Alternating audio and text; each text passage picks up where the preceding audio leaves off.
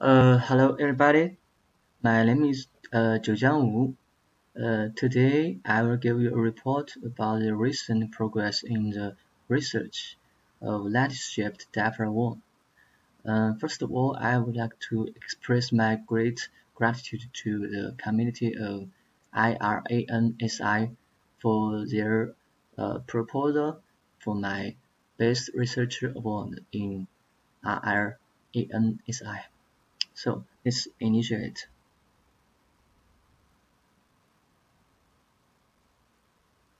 Uh, First of all, I would like to show you is the background. As we know that the diaphragm has many features. For example, it is capable of construction at significant depths and wide, and with substantial wall thickness. It is reported that the maximum depth of a diaphragm can be achieved to 170 meters, and its maximum wall thickness can be up to 3 meters. And therefore usually can be applicable to all types of soils from soft ground to rocky terrain. The advantages for for the diaphragm is that it can be constructed to nearby buildings, namely the adjacent like railway and tunnels, because it has minimal impacts on the surrounding soil. It can also be constructed even under some restriction conditions such as limited overhead space or in a narrow area. And it can also utilize a low noise and low vibration construction method. When we use diaphragm as an earth retaining wall, it has many features such as it has strong horizontal load-bearing capacity and stiffness. It can also be utilized as a primary structure to support upper loads. Another characteristics when a diaphragm used as a foundation, it can exhibit excellent adhesion to the ground, which can result in a significant supporting capacities. It can be also adapted to various shapes, including rectangles and polygons. Today, when we talk about the lattice-shaped diaphragm, which is a innovative foundation structure, where adjacent underground continuous wall structures are interconnected through rigid joints. It can create a closed framework in a rectangular shape and incorporating a top platform, as we all can see in the left figures. So in the 1979, the first application case of SW was in the Japan. As we can see, it's a Shinkansen high-speed railway. Through the field tests, which is carried by Haro Takura.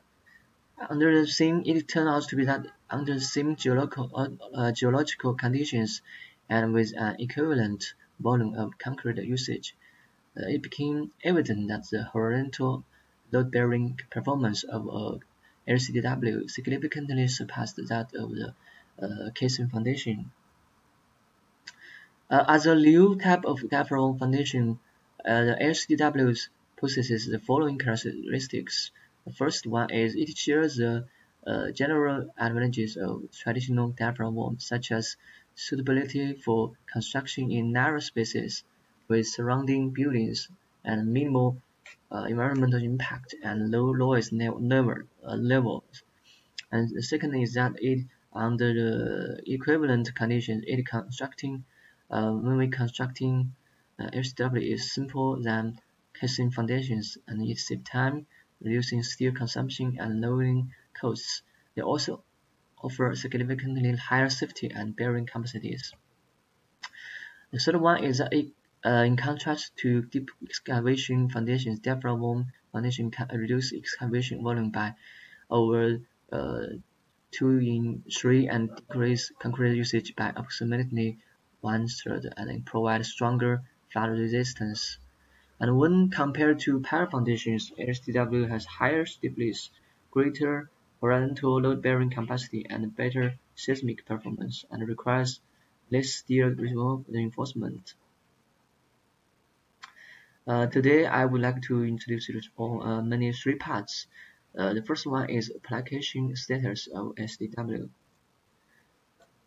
Uh, Currently, the practical cases of using SDW in bridge foundation engineering are relatively limited, with the main focuses being on Japan, and such cases are rare in European and American countries.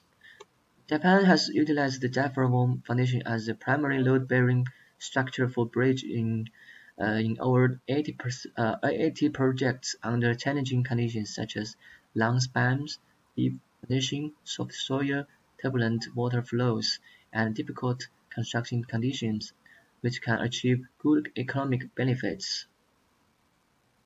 There is a table to show the typical diaphragm bridge foundation projects in Japan. Among it, I would like to introduce the Amuro Bridge, which is a cable-stayed bridge with a central span of 240 meters, and it utilizes a 6-seal type SDWs for both of its main towers, after replacing alternatives such as casing or box foundations and natural ceramic pier foundations. And in China, the development of HDW technology and research started relatively late. However, with continuous advancements in construction technology and research, the diaphragm foundations has gradually replaced casing foundations and pier foundations in the construction of super deep and large-scale foundations. An example of this trend is the highway overpass located at Key 23 and plus 385 on the Fuzhuang to Linyi section of National Highway 209. The bridge employs a single-seal SDW bridge foundations capable of bearing both vertical loads from the superstructure and horizontal loads as the supports. It represents the first application of SDWs in high-grade, large-span highway bridges in China. Here is the other two cases to show the application of SWs in China. The first one is bridges includes one single chamber of SWs. The foundation reaches a depth of approximately 12.9 meters. The left one, the right one is that express super large bridge with a main span of 295 meters. It utilizes SDWs with 4 chambers. And hereafter is a table to show the typical application of diaphragm as bridge foundations, especially for the anchor foundations in China. It is commonly used in the suspension bridges and cable-stayed bridges for their anchor foundations. The next part I would like to introduce is the research progress of SDW. In terms of field testing, Chen and Meng and others conducted static loads on SDW foundations. They concluded that the bearing capacity of underground diaphragm is primarily provided by net reflection resistance, namely the skin friction, and is suitable for use as bridge foundation in Lewis areas. Some and others derived the variation patterns of lateral displacement, bending moment, shear force, rotation angle, and lateral soil resistance along the tips of the wall under various load levels from field experience. In terms of laboratory model tests, namely the 1G indoor model tests or the centrifuge tests, Dye and others conducted model tests on single-seal and 4-seal SDWs of 3 different sizes. Their experiments revealed that the failure of single-seal one exhibits an overall inclined failure characteristics, while the 4-seal one exhibits rigid failure characteristics upon failures. Wu and others used scaled linear tests to simulate the bearing capacity of single, 2, and 4 seal of LCWs on softer ground compared with group pile foundations. The experiments indicated that the casing type underground continuous wall foundation exhibits superior bearing capacity and settlement characteristics compared to group pile foundations. Li and others conducted centrifuge mold tests to investigate the seismic resistance and liquefaction resistance of LCW foundations in liquefiable soil during seismic events. In terms of numerical simulations, Wu and others conducted a numerical analysis of the horizontal loading and seismic response of LCW and pile foundation using similar materials.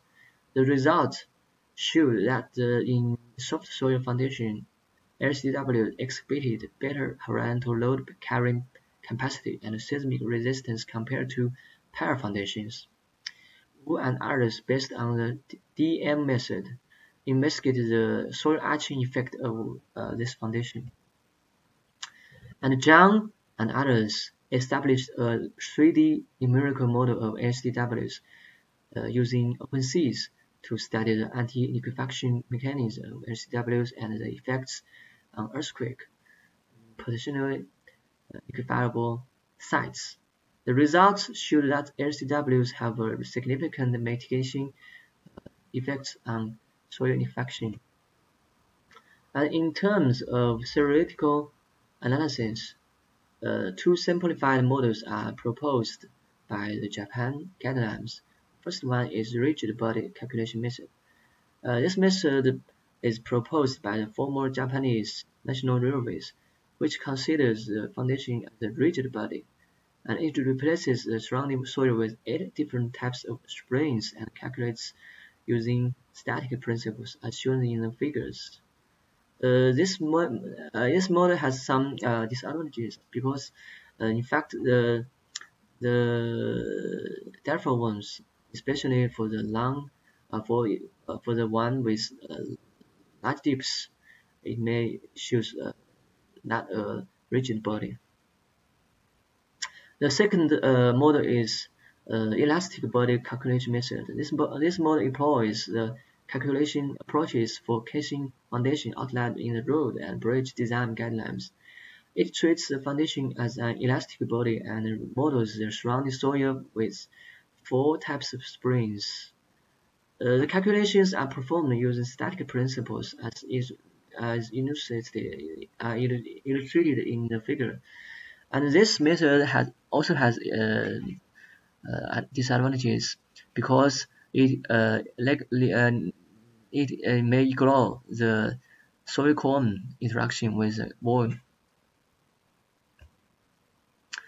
To obtain better calculation accuracy, Wu and others established an analytic model for LCWs based on the load transfer method and improved the load transfer method and introduced an analytical calculation method for the calculation of vertical load transfer and displacement. And when we consider the LCW under lateral and other loads such as tension and uplift, we also proposed closed and semi-closed forms to calculate its load transfer mechanism, as we can show in this figures. Last, I want to show you the summary and outlook of today's presentation. The first one is that the excellent engineering characteristics and extensive application of LCW, especially in the construction of large span bridges, demonstrates its promising engineering prospects. And the second one is currently scholars have conducted in-depth research on the load-bearing characteristics of LCWs under horizontal and vertical static conditions, achieving numerous advancements. In addition, there has been exploration into their seismic liquefaction resistance mechanism. Last one is that, however, there are still many areas worthy of further exploration. For instance, The design and calculation series for SDWs are not yet complete, and there is a lack of design and calculation methods for complex conditions such as scouring, cyclonic loadings, and seismic scenarios. Thank you for all. That's all for my today's presentation. At last, I also would like to express my gratitude to the community to make this word to me again. Thank you for all.